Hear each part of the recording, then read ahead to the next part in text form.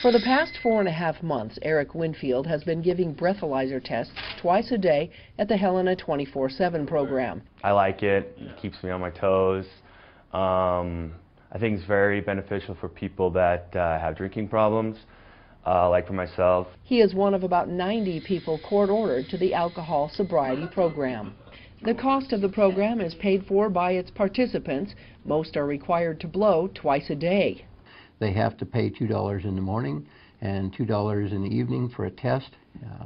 That's cheaper than a beer. 24/7 program coordinator Brock Harris conducts many of the tests and says most who come here want to be successful. However, there are those who blow hot. They have a 20-minute deprivation time after the first positive test to test again. After that, we call a deputy and they are arrested. In the past year, Harris says violators have been few and far between, but when they do occur, then comes the excuses. It's usually cough syrup or mouthwash, toothpaste, those kinds of things. If they can't make it, their alarm didn't go off, things like that.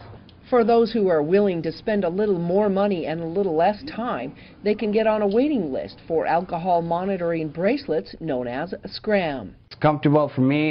You can't get it wet. You can't get it, you can't get it submergent in water. You can take showers and stuff like that, and I work with it all the time.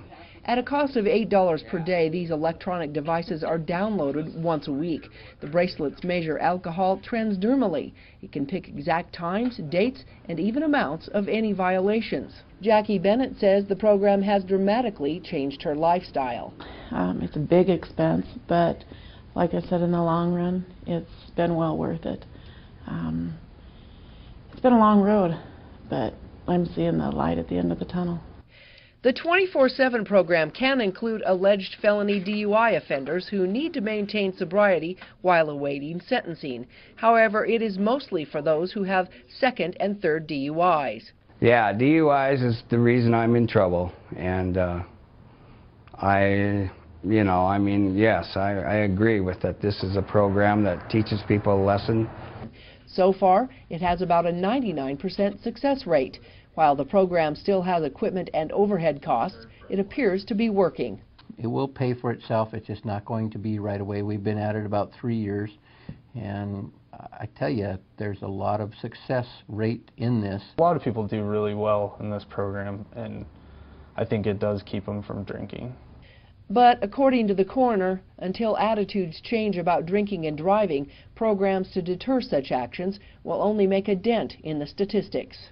Well over 1/2 of all traffic fatalities have involved alcohol and a detectable level that would be considered DUI, and until we have zero, we will probably have this epidemic. While most DUI offenders on the 24/7 program didn't cause any deaths, it's the innocent victims of such tragic accidents that carry the legacy of the drivers who did. On special assignment in Helena, Melissa Anderson, MTN News.